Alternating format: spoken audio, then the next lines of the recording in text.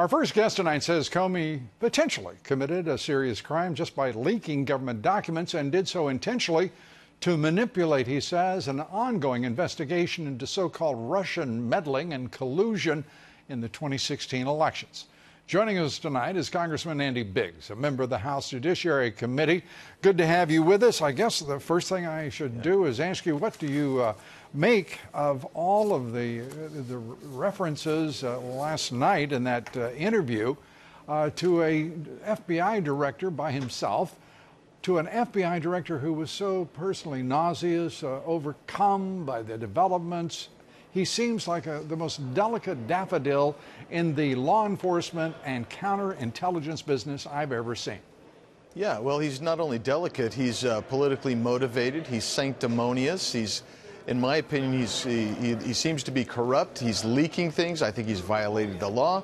I think if anybody has brought more disrepute on the leadership of the FBI than James Comey, I don't know who it would be, quite frankly. And it's an outrageous thing. And here we sit, even today, we're waiting for memos to come out that be delivered to the Judiciary and Intelligence Committee. They aren't happening, which is, we should hold these folks in contempt because they're obviously holding the legislative branch of government in contempt. These are the things that just drive people crazy. This is what people say, hey, that's the swamp, because it is the swamp. Well, it's a swamp, but it's also a Justice Department and FBI telling you all to go to hell. And it's about time everybody understood what the message is, and you all decide, and I get the impression that Chair Devin Nunes has decided what he's going to do about it. What do you think? Well, I think we need to hold the FBI and DOJ in contempt. I mean, look, this goes back for many years, but they're blowing deadlines purposefully.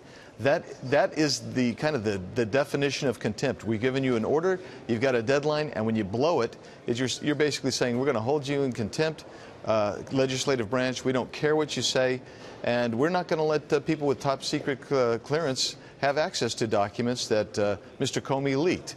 This is a problem, and we have to be aggressive. We can't back down. We have to do the people's duty and get in there and punch, and that's what we have to do. The House is on deadlines, and I have to say the only committee that has done a damn thing belongs to Devin Nunes. The rest of the committees have done nothing. They talk, they have, and I mean, listening to Trey Gowdy, frankly, as the chair of the Oversight Committee, that's a joke. He spent 4 terms in Congress and has never done anything yet. Nunes is showing everybody how to move forward and to actually accomplish something. Do you think the conference is getting that and now understands that they've got to move ahead, that the old way of doing business, I don't care, I don't think there's a single American citizen who cares about their traditions of Congress, the Senate, all of that nonsense. They want to see problems fixed. They want to see progress made every day. Yeah, they look to us, and they elected Donald Trump to be a change agent. They elected this body and the Senate to be change agents. And in my opinion, we have not changed enough. We have not taken the steps we need to. I have tremendous respect for Devin, because Devin has actually taken the bull by the horns. He's trying to wrestle that bull down and get it going. He's got kicked in the teeth for doing it, but he's doing the right thing. And that's what all of the committees need to do. And that's what quite frankly, all of the Republican conference in both the House and the Senate need to do. We are elected to be change agents. Let's make the change. So Paul Ryan makes a change, and he decides he's going to retire whenever the hell he wants. And meanwhile, we're just watching the beginning of what looks like a very turbulent moment in Republican history, as the vying to replace Ryan has begun in earnest. Yeah, I mean, things are out there, and I don't even think you've seen everybody get into the race that I think is going to ultimately get in the race. And I'm just looking for a few things. I want honesty. I want somebody to be just honest, look me in the eye. I know that they're telling me the truth.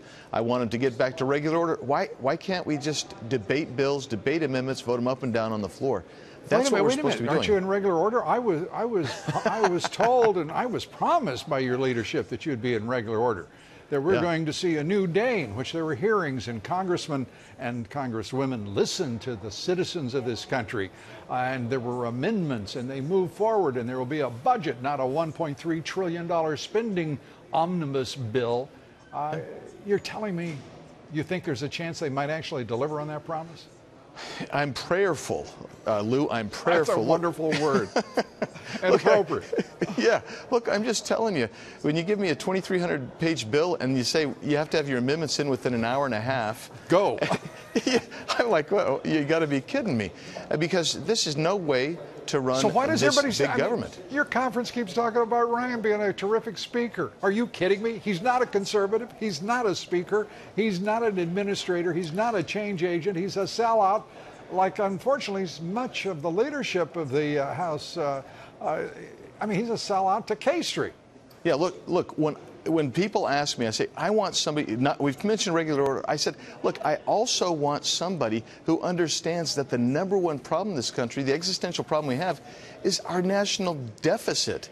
The structural deficit that's causing our national debt to explode. Well, hang on, Congressman. As you well know, it's not going to improve for a while. Right. Can we just get somebody who's really committed to those 3 principles? That's what I want. Okay, who do you want as Speaker? Well, I think the people I want haven't formally declared yet. Oh, all right. The suspense is building. Yeah, I think there's some suspense there. Congressman Andy Biggs, good to have you with us. Good to be with you, Lou.